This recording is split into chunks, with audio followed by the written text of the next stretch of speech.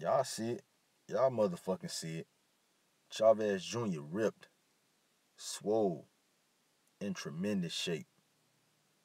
Canelo, you done fucked up. You know you done fucked up, right?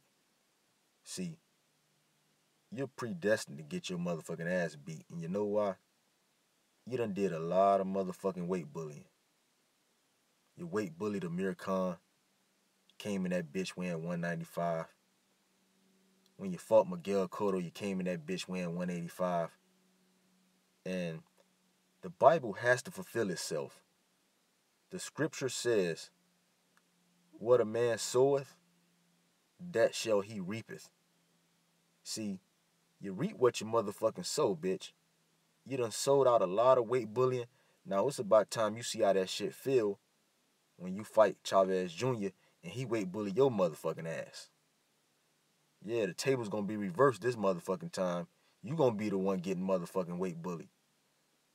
Because we saw during that face-off how Chavez Jr. is looking down, towering over your small 5'9", feeble-minded ass.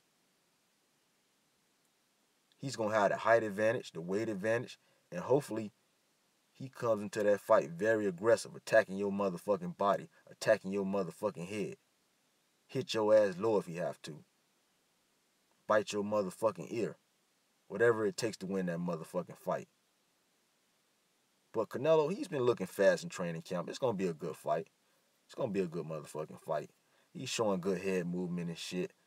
But, damn, this shape that Chavez Jr. is in, man, oh man, it's going to be fireworks. I'm telling y'all motherfuckers, man. But let me know what y'all think about the shape that Chavez Jr. is in, looking swole. Tremendous shape.